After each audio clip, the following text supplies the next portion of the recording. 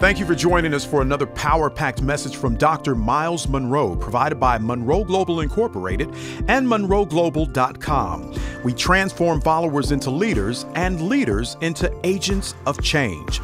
We hope that this message is a blessing to you as you advance your life and discover your purpose. Now, let's go into the message. This is focusing on the kingdom concept of transformation and the kingdom principle of transformation. I want every young person to listen especially carefully, because you are the key to what's going to happen in the next 40 years in the world. And if you learn this, what I'm going to share with you today, you're going to be more effective in your contribution to the world. I want to begin with a quick review of what we talked about in my last session with you, and that is the conditions of the world today.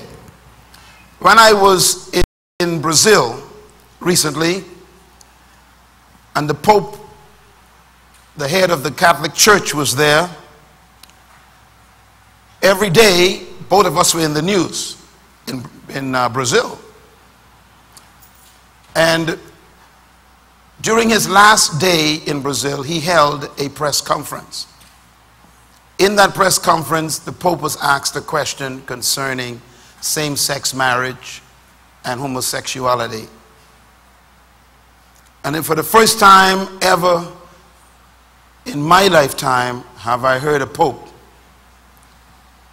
who spoke in a way that was very much of deep concern. What disturbed me the most, and I say it publicly, is that the Pope gave his personal opinion. You know, as a man of God and as a representative of Christ, when we are in official capacities, we are not allowed to give our personal opinion on issues that the Bible has already spoken on. Do you understand that? If I am not in official capacity and I chat with you, you know, at a dinner table somewhere, and you ask me my thoughts on something, I might give you my thoughts. But when I am standing in an official capacity, I have no right to give my opinion on something God has already given his judgment on.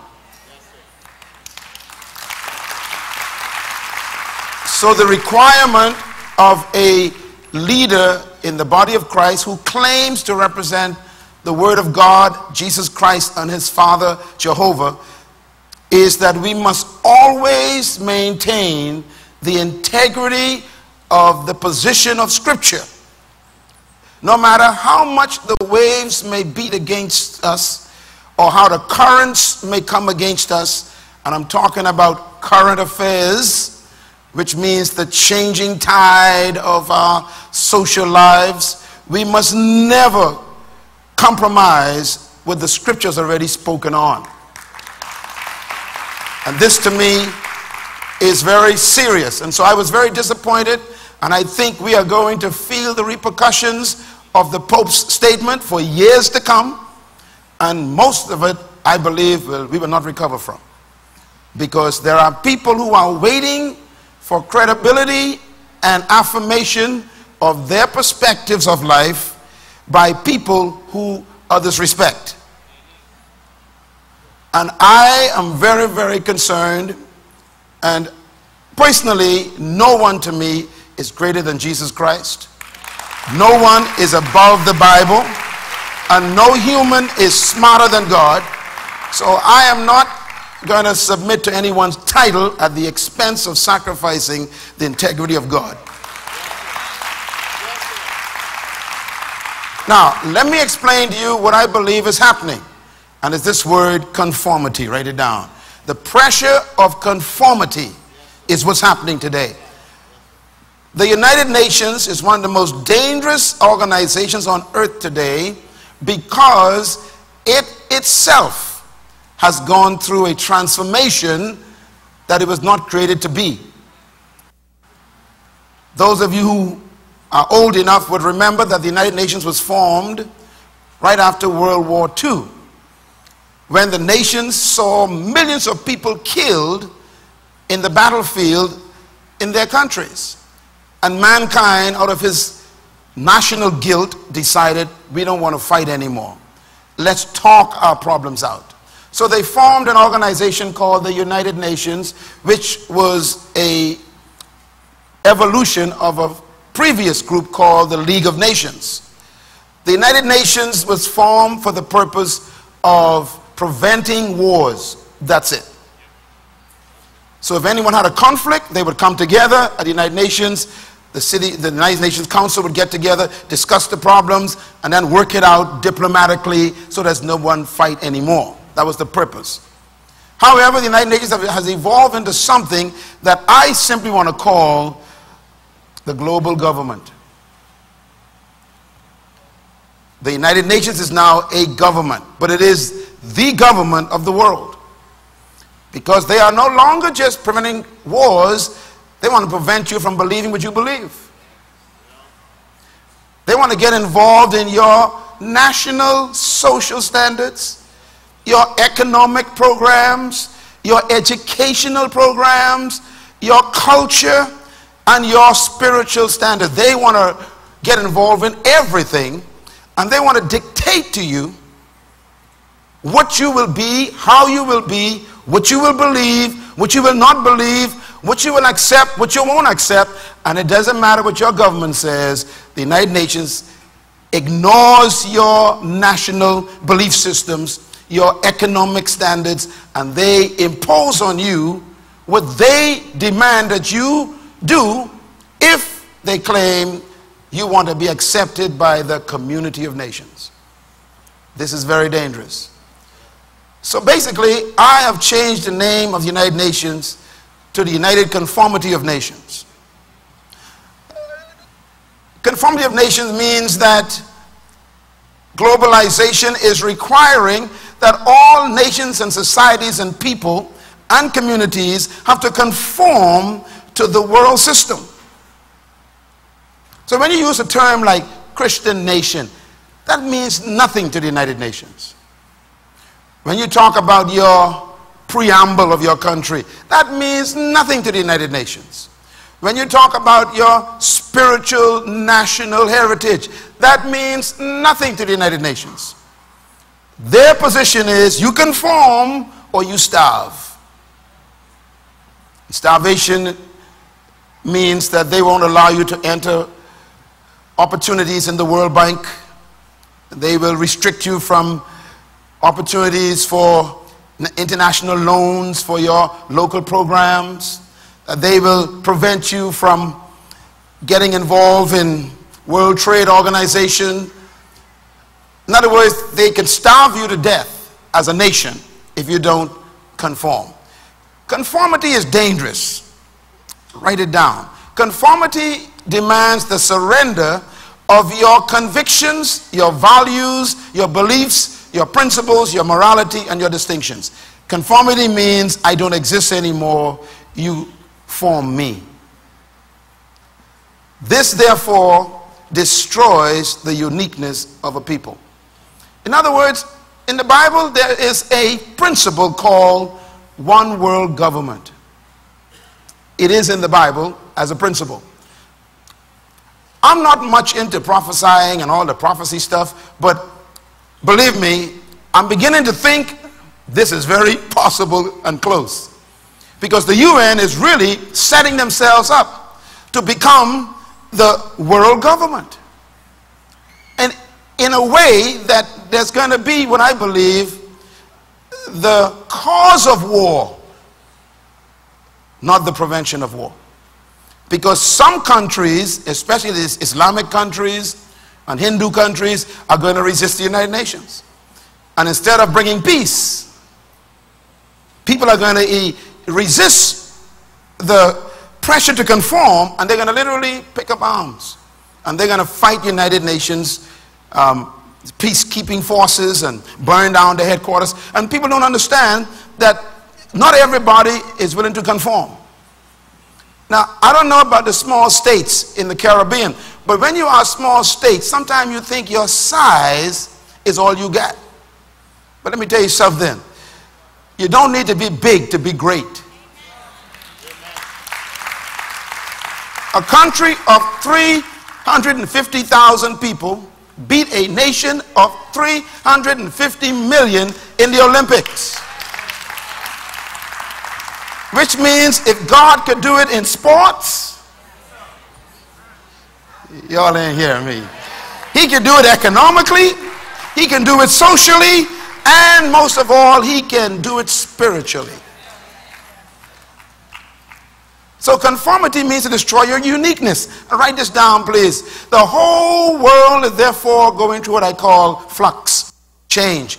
Change is always tampering with things that you believe. Let me give you a list of things to write down real quick. We are seeing changes in what I call our traditional values. We also see change in our moral standards or our systems that we have accepted as being workable for us. Change is also affecting our cultural norms. Everybody say cultural norms. That word norms is important. Matter of fact, the word norms is the Hebrew word, root word for law. The word in Hebrew for law is the word nomos, N-O-M-O-S. It actually means that which is normal. That's law.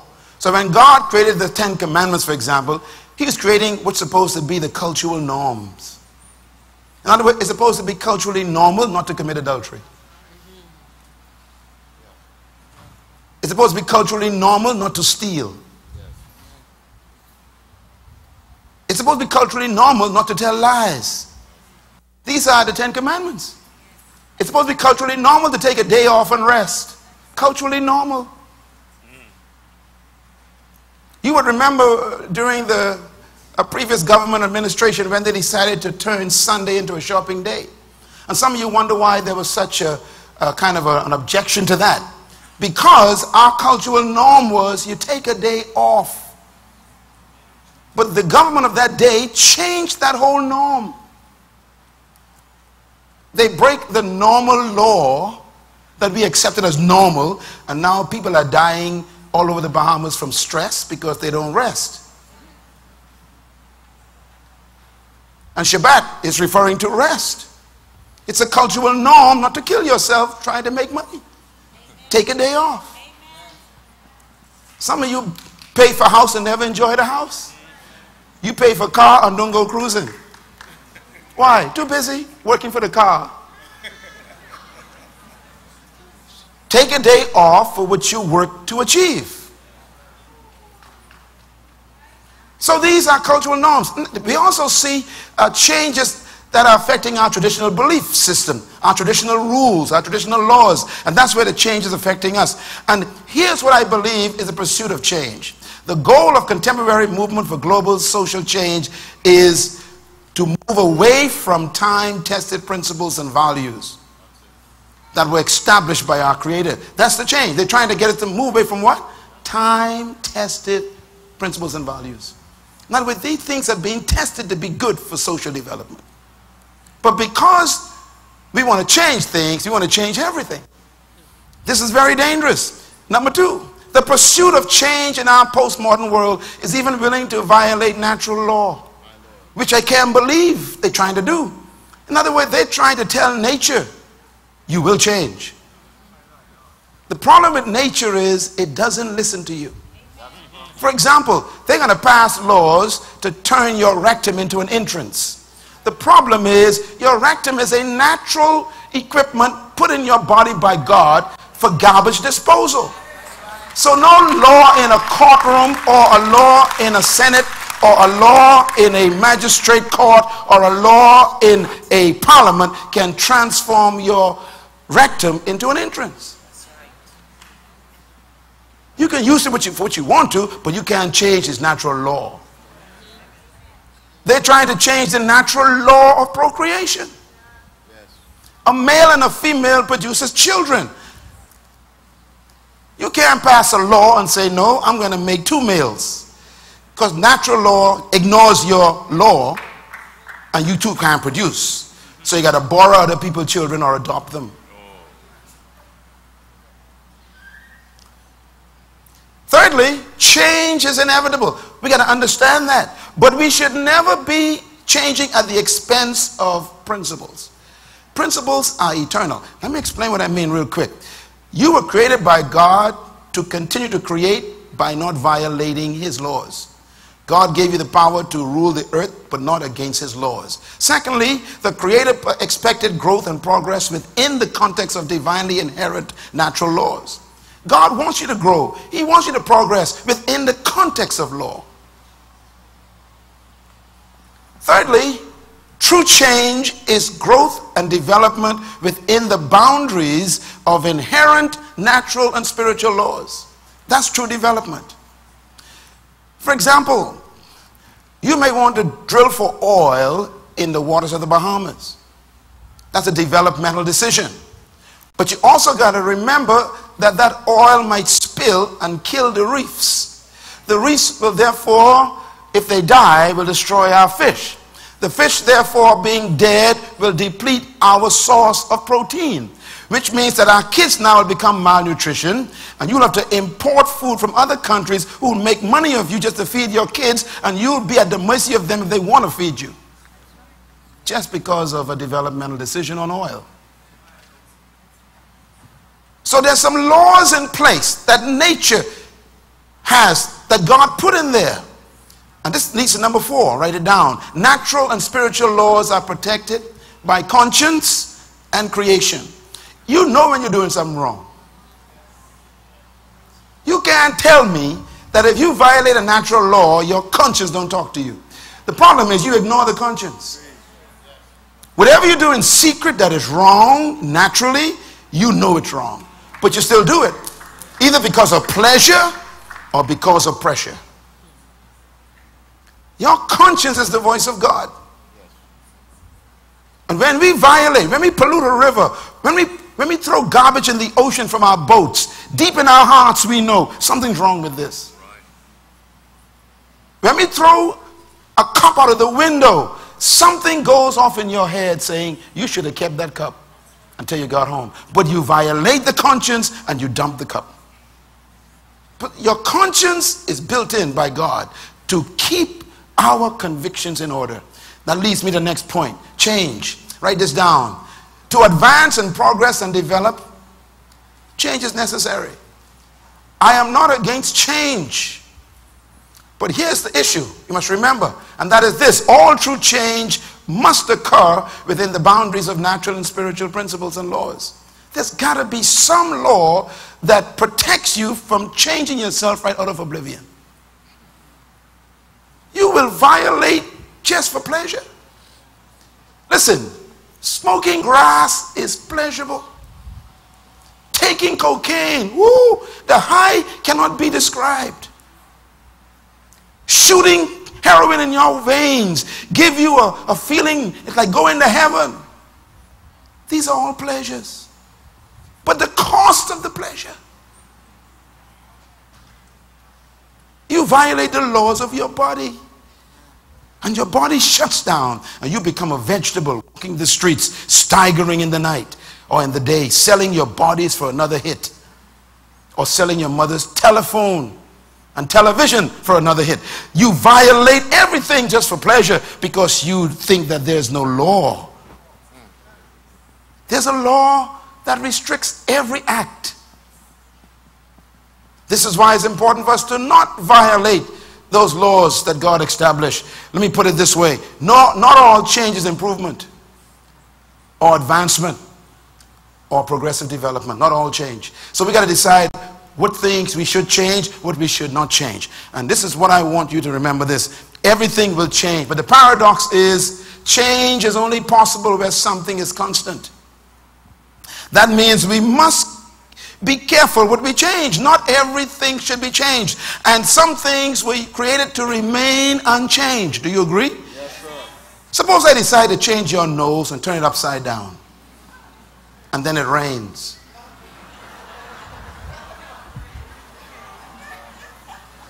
What will happen to you?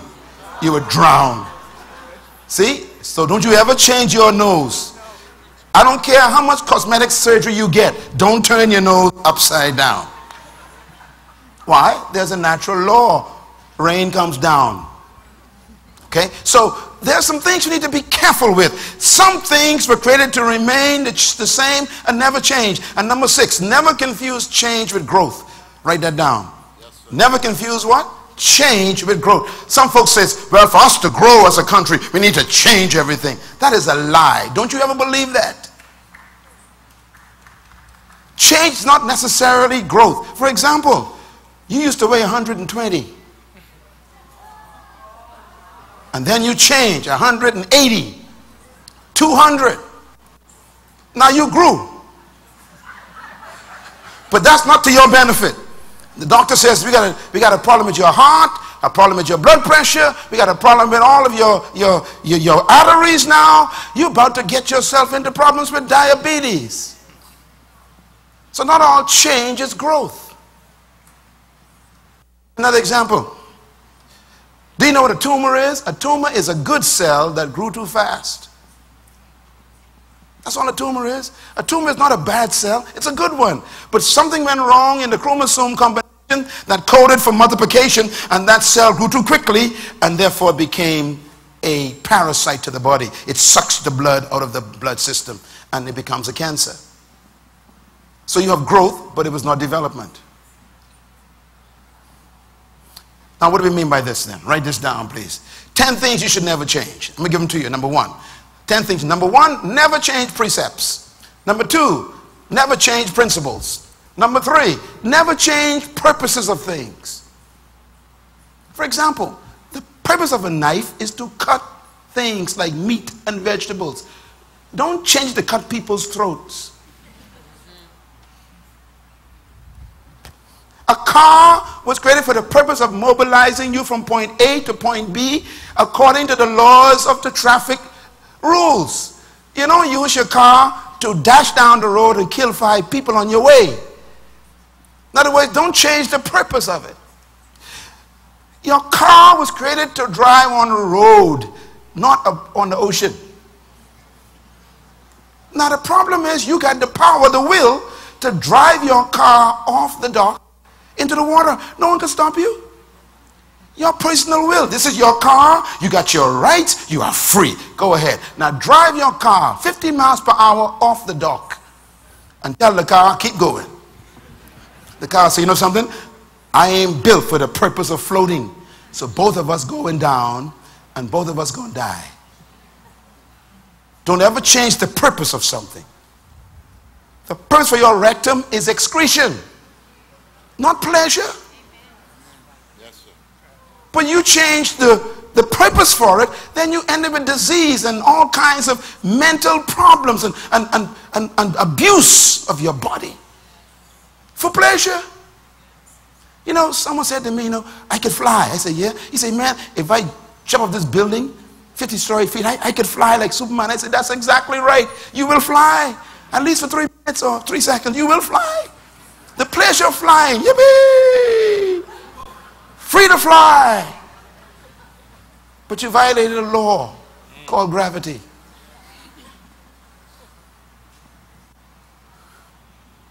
There are some things you should not change.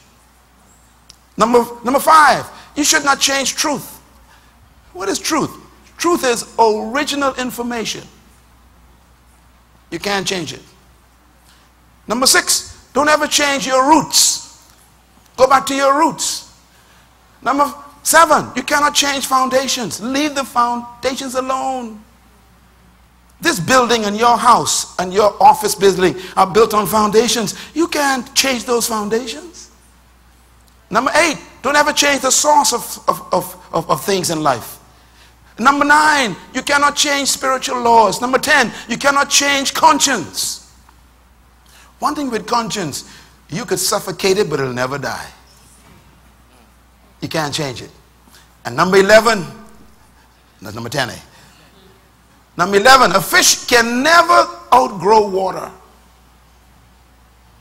You ever seen a fish saying, I tired of water, I've been here for 50 years.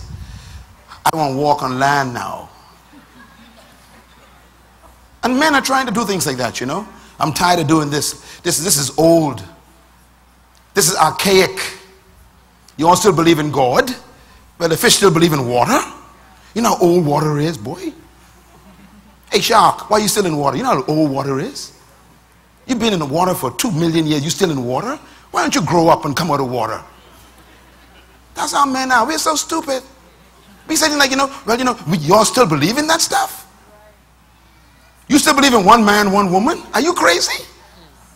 You can't live no one person for the rest of your life. You can't stay in water all your life, shark. And so you violated. You violated. Now you get kids in 4 houses. And it's Christmas time. And everybody's calling. Because you violated the law. What do you say, Pastor Rich? Fish smarter than man. Give Rich a hand. That's a good one. Write that down. Put it on Facebook right now. Send it up right now. Fish smarter than man. Turn your TV, turn your phone on. Send something up to somebody right now. In other words, we believe that we're smarter than fish.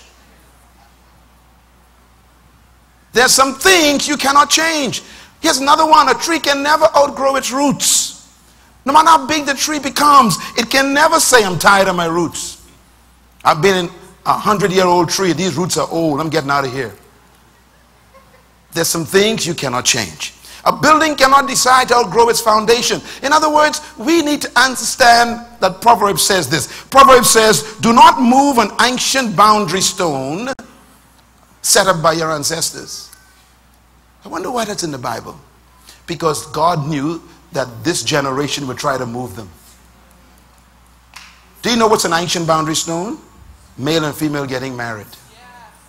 Why is that ancient stone? Because they can't reproduce no other way.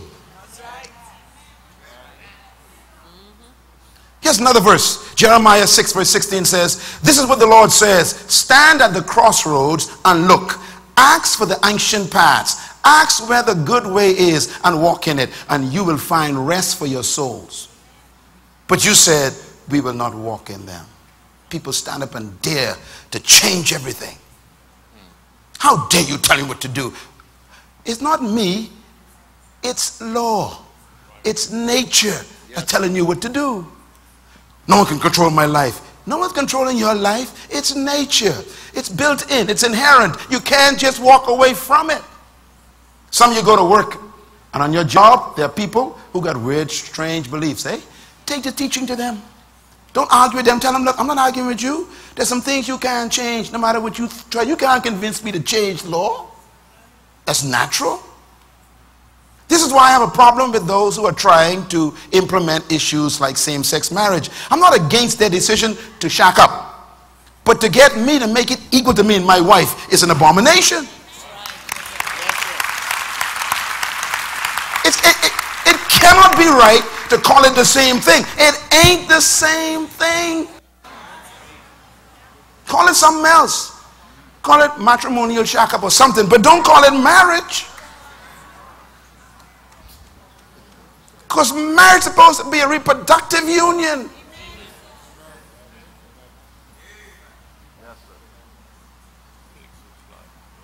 Look at it, he says. He says, stand at the crossroads. That's where we are right now. Trying to decide what to do with many issues. Abortion, I heard it come up the other day. Abortion, many doctors in the Bahamas are committing abortion. Listen, brother, that's murder. Period. Murder.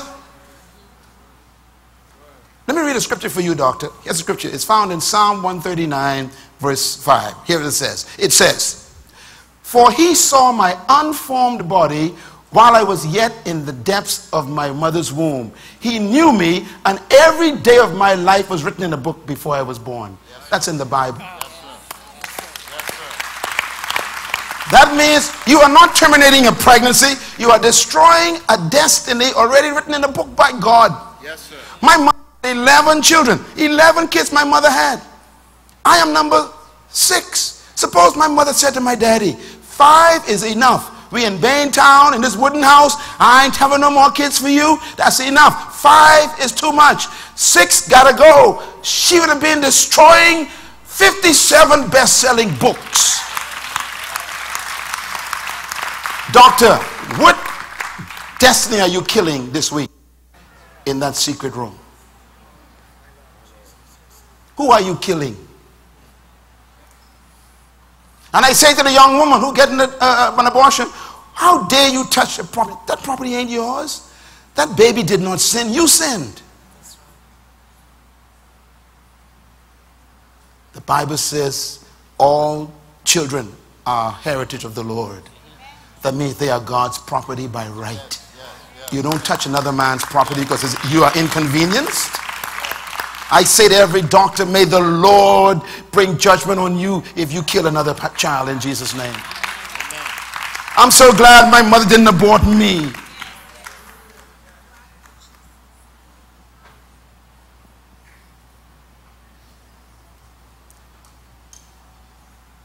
Look at this one.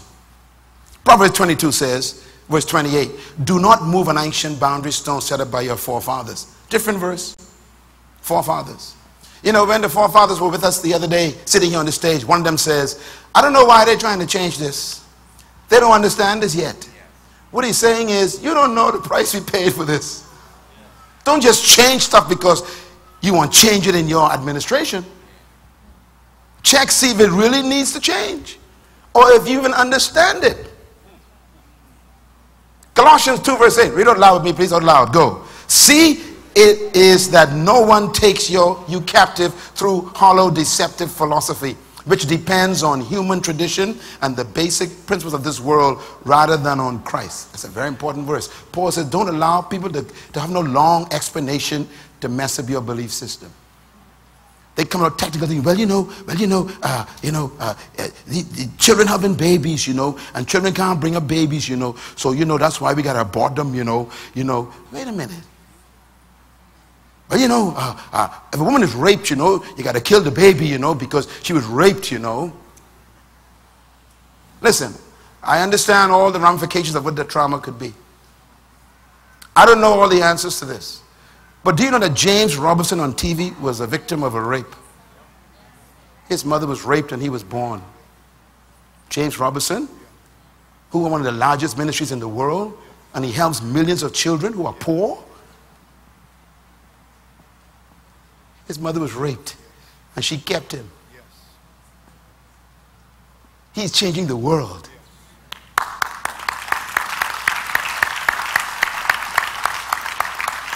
Do not listen to their what? Their deceptive philosophies. They get in the House of Assembly and they talk all this big talk. They get in Senate, in Congress, and they talk all this big talk. They get on the TV stations and the radio, all this big talk. God says, be careful with their deceptive philosophy.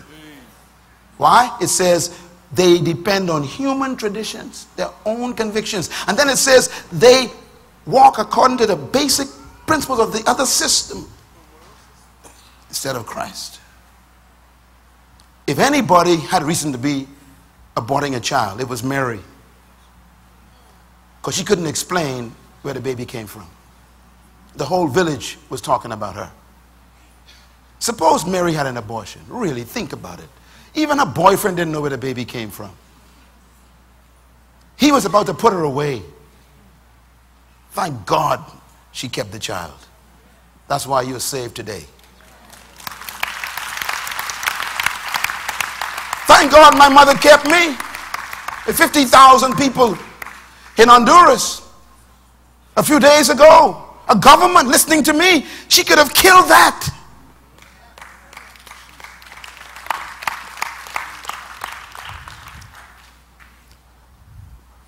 Change. Write this down, please. Very important. Here's what principles are. Principles are first law.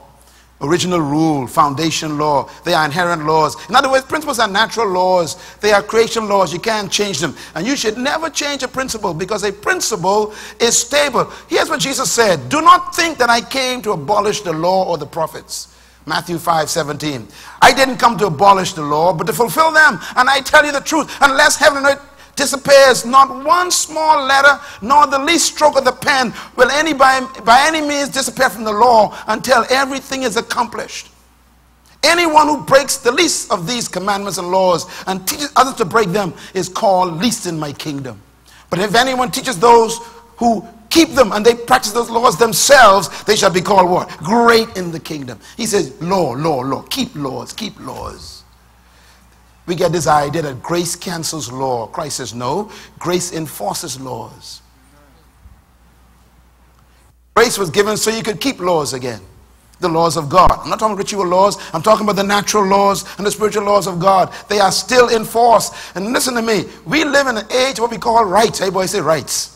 What is a big one, eh? I want my rights. I got a right to marry who I want to marry. I got a right to sleep where I want to sleep. I got a right to smoke marijuana. I got a right. I got a right. Everybody got a right. They're going to soon ask for rights to sleep with dogs. And because you're in democracy, they got to give it to them. Because they can argue the same foundation as anything else. I have a right. Write this down. It's very important. Not all rights are protected. What did I say? Not all rights should be protected. No. Sir Vincent Churchill said something, and I heard it this week. I read it. He said, democracy is the worst form of government except the others. What he's saying is, it ain't no different either. It's just the best one that we got. So don't you glorify and use democracy as the end of all your matters. Democracy itself has its own built-in destruction. Now, I love democracy, thank God for it, but we shouldn't trust it without God. Because democracy is really humanism without laws. Where the humans decide who's in power and what is right. And we can't live that way because we ain't that smart. There's got to be a higher reference we use to protect ourselves from ourselves. Everything can be right. Am I right? Yeah. Come on, man. Yeah. Your son 18. I got a right to leave home. Really? And he fly in your face.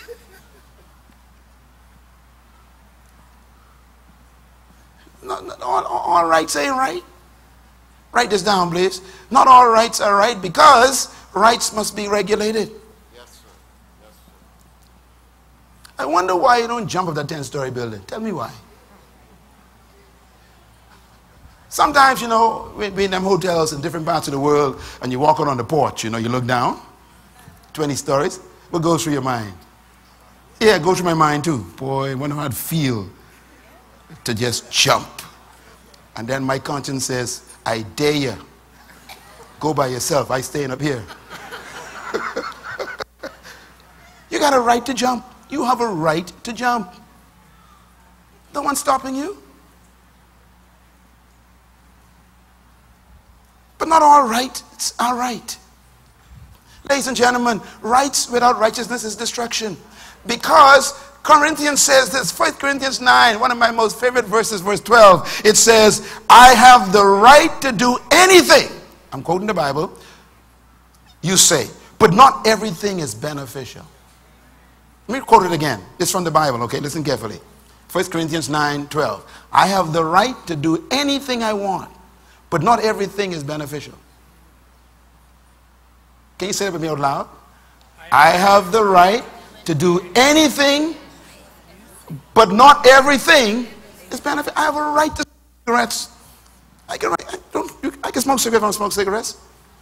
I was thinking about that, you know, this morning, meditating. I was thinking, cigarettes.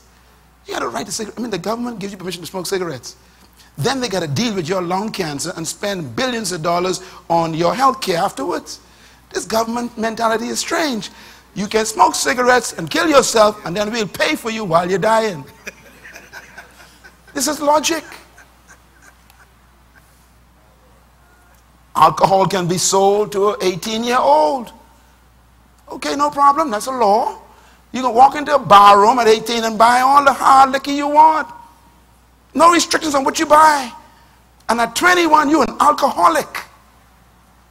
Which means now that you are begging on the streets, you're getting social support from taxpayers, and you are killing your liver with cirrhosis, and now the hospital can take care of you, which we paying for, and you got to be on that machine that we paid for, and the government made sure you had access to the liquor.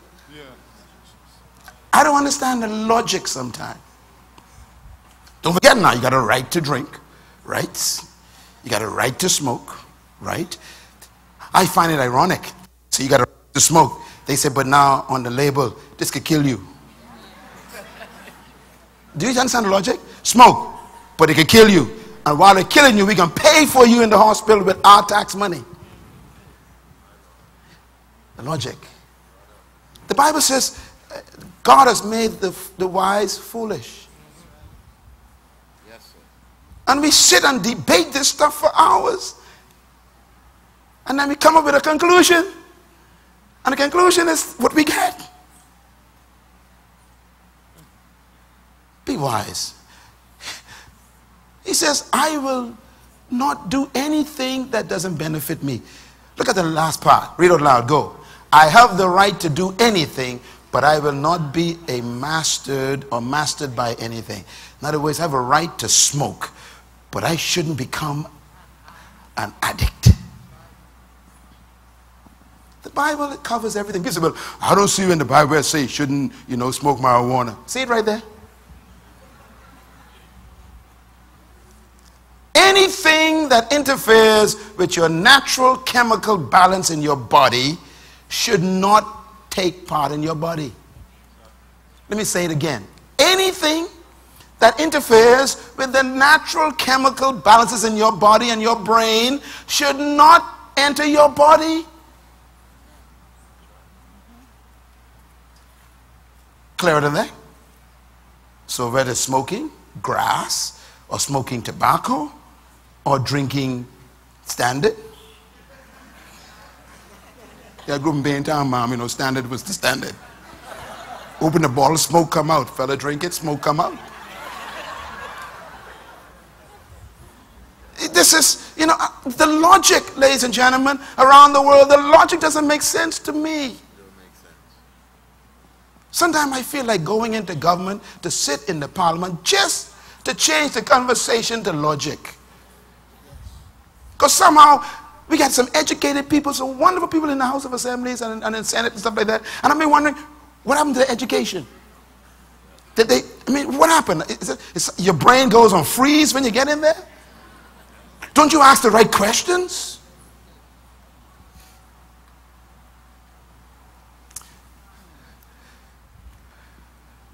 I call it righteous rights. Jesus came to earth to restore what I call true north, right? Matthew says, but seek ye first the kingdom of God and his, and all these things shall be what? He says, seek first what? The kingdom and his. The word righteous means alignment with divine law. Write that down. It doesn't mean to wear long clothes and look ugly. It means, come on lawyers, talk to me. To be righteous means you line up with the laws of the government.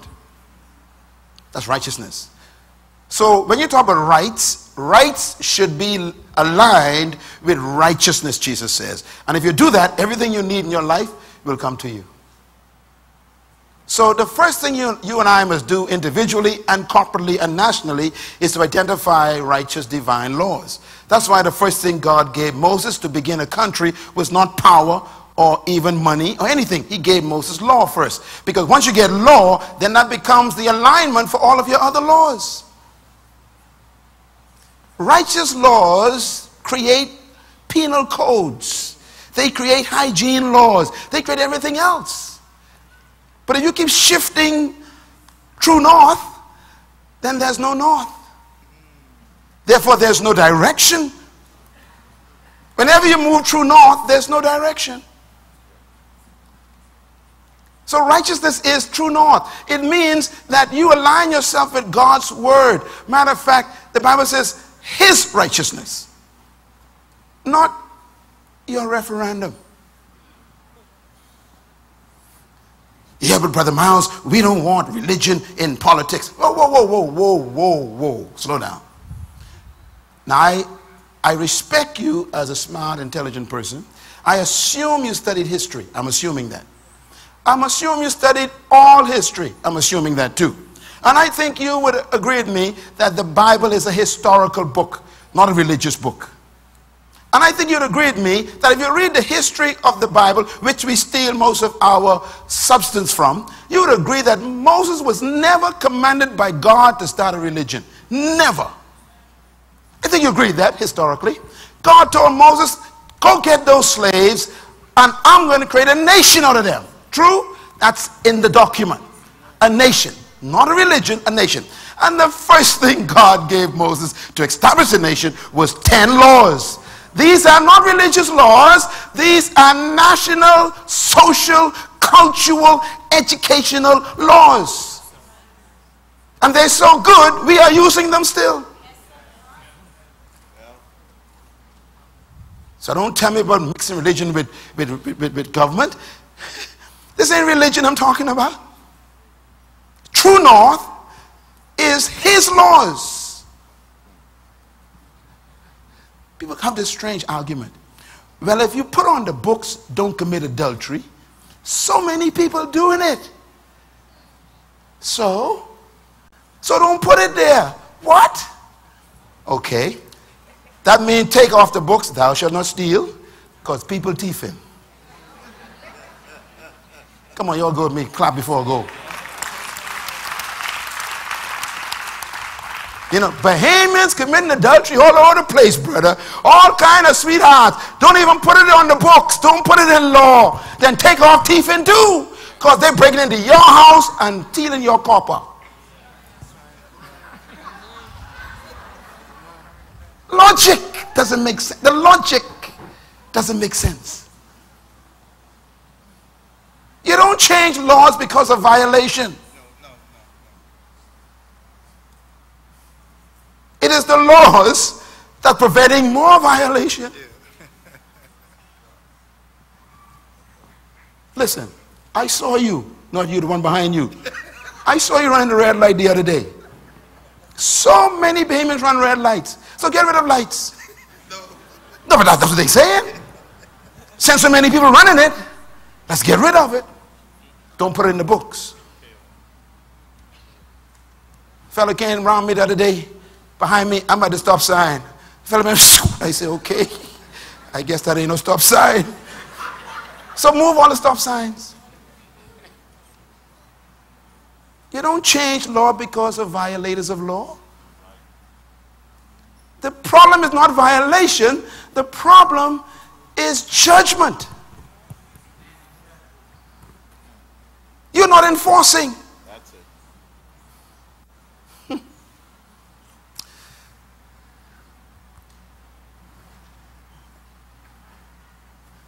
Listen to a story the other day, interesting story about this plant they plant in Pakistan that they sniff. What they call that plant? It's not heroin, it's worse than heroin. No, it ain't cocaine, it ain't cocaine. Opium. And they say, man, so many people growing opium, they can let it become legal. And they say most of the folks in their country don't smoke it. They shipping it out.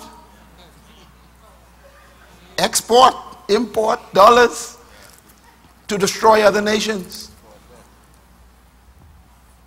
You don't surrender to illegality because you can't enforce it. You got to enforce. I mean, it's like your children, you know, when we throw our little tantrum, you know, in being down, you throw a little tantrum on the floor. My mother said, look at you once, get up. That's what she said, get up. And you're on the floor, ah! I said, it's the last time I can tell you, get up, go sit in the corner. And you throw your tantrum. All of a sudden, you go pick your head up on the corner. The head over there rolling. You pick up your head, you put it back on, you sit in the corner. Hey, boys, enforcement. Enforcement. Clap, man. We need one of them in the country. Knock your head, go pick it up. That's why I obey law today. She didn't entertain my tantrum. My wife and I, my wife had a problem with this one. We flying on the aircraft the other day coming here. Little girl in front of us screaming, man. I pay all my money for this flight. All my money I pay to sit up here. Yeah! I said, now my wife, calm down, please. My wife says, she was a Bahamian girl. I tell her, store this 1 second, I go in the bathroom, take the child in the bathroom. Bam! Come back out quiet. And these two people are there talking to the child like she's an adult. Hi. You don't have discussions with foolishness. And according to the Bible, foolishness is bound up in the heart of a child. You don't negotiate with foolishness. Y'all clap, man. I feel lonely up here a little second. You know what I'm talking about? Yeah. His laws, what we line ourselves up with. I want you to get this one. Write this down, please. I have the right to do what? Anything, he says again. But not everything is beneficial. Look at the last part. But do everything, is everything constructive? He changed the word in this verse. Is everything constructive? No one should seek their own good, but the good of the whole community. Yes. I'm reading from the Bible now. This is what I call personal rights versus community rights. Let me read it again. I have the right to do anything you say, but not everything is beneficial. I have the right to do anything, but not everything is constructive. No one should seek their own interests, but the interests of others also. Now what it's saying is, there's some rights that you are demanding that is not good for the community. For example, if two people of the same sex get married and this becomes a pervasive condition in the future, then the human race will decline. So the whole community will die because they can't reproduce. So even though you got your personal right, you kill everybody else. Not all rights are right. What is in the interest of everybody else? That's what God is after. When God said don't commit adultery, he's thinking about the whole community.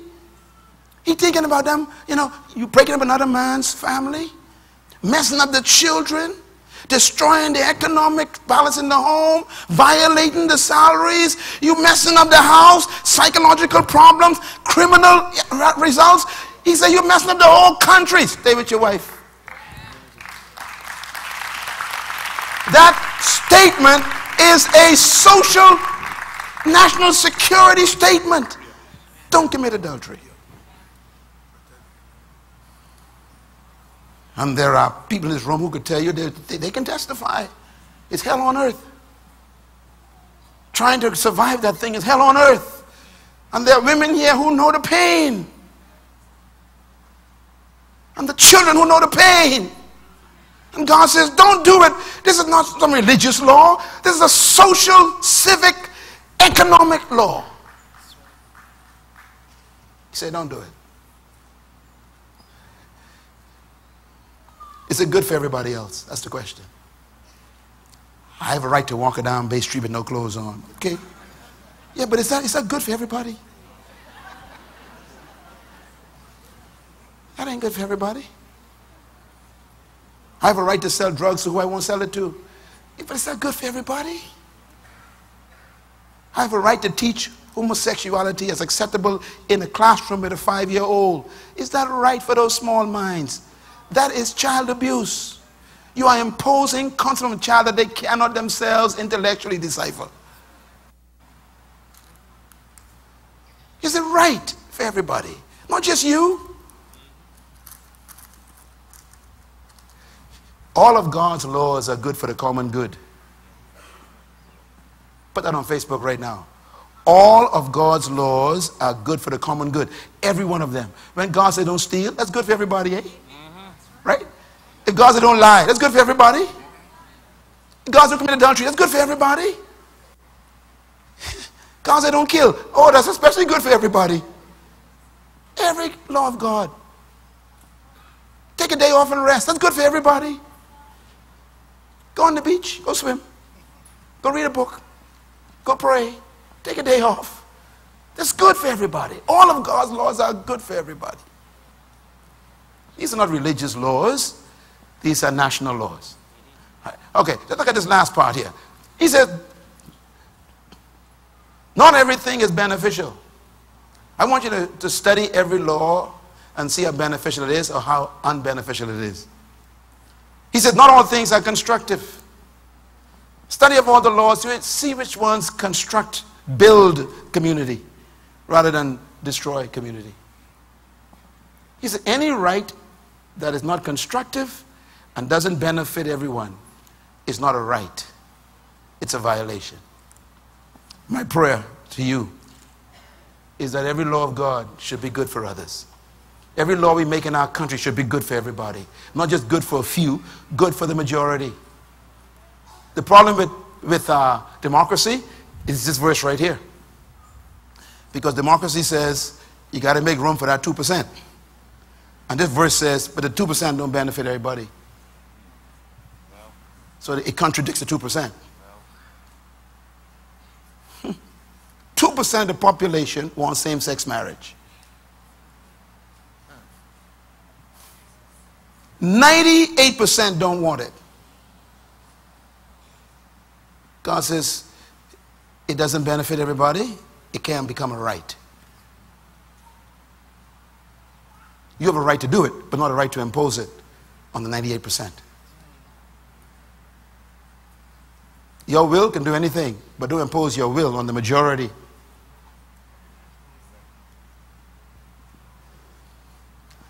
Can I challenge the young people in this place?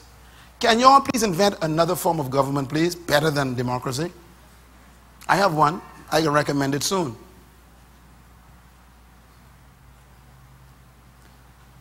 Because what we have is going in the wrong direction all over the world. And that's why people are rising up. Egypt, first test of democracy. The president lasted 1 year. And the people said, we don't like the direction you're going in. Do you know something? I have a funny feeling in a few years that could happen here in the Caribbean. People say the government, wait a minute. That ain't what we voted you in for.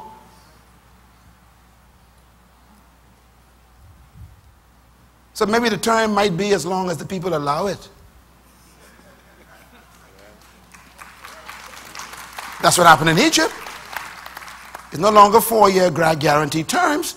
It's what the people expect you to do. You promise certain things.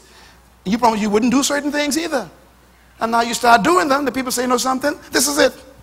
You gone. Forget them terms. Because you break the terms of our agreement. Am I making sense? Yes, sir.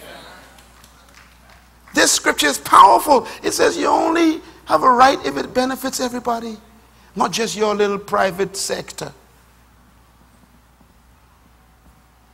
God is so faithful. Let me close with this. Psalm says what? Read. The arrogant mock me. This is Psalm 119 verse 51. For those at home. Psalm 119 verse 51. Read it loud. Go. The arrogant mock me unmercifully, but I do not turn from your law. Remember, Lord, your ancient laws, and I find comfort in them. Indignation grips me because of the wicked who have forsaken your law. David says, I become indignant when people start meddling with your time-tested laws. Yes. Don't sit down and be quiet is what he's saying. He become indignant because of your ancient laws being violated. The word ancient needs to be redefined, you know. Ancient doesn't mean out of date. Ancient means it is so good, it's still there. Clap, man. That's a good definition. Ancient doesn't mean it ain't useful or contemporary. Ancient means it is so excellent, you cannot improve on it. That's ancient. Your laws, your ancient laws that are so perfect cannot be changed. And people are trying to what? They're trying to change it, he says. I become indignant. I fight against them because I know the benefit of this law. This law is constructive. It helps us. Proverbs 22 verse 28, read. Do not move the ancient stones. The boundaries set by ancestors. The boundaries. Hey, boys, say boundaries. You know, as children, we hate boundaries, eh? And even as adults, we hate boundaries. See, Pastor Myles, them teach against this thing too hard. I ain't going back there. I'm sorry. This ain't my boundary. It's his. See you later. I ain't changing no boundaries for you. Your personal rights is not important, more important than righteousness.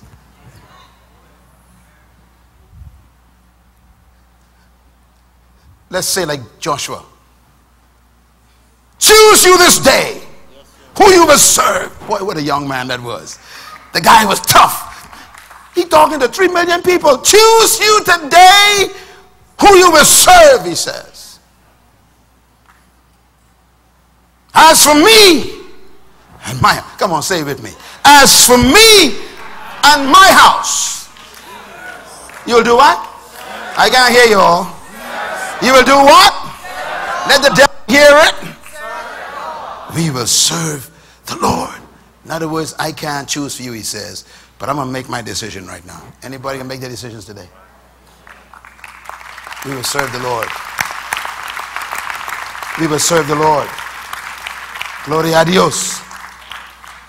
Thank you once again for listening to this message, as we hope that it has been a blessing to you. Our goal is to show you new paths and opportunities so that you can discover your purpose.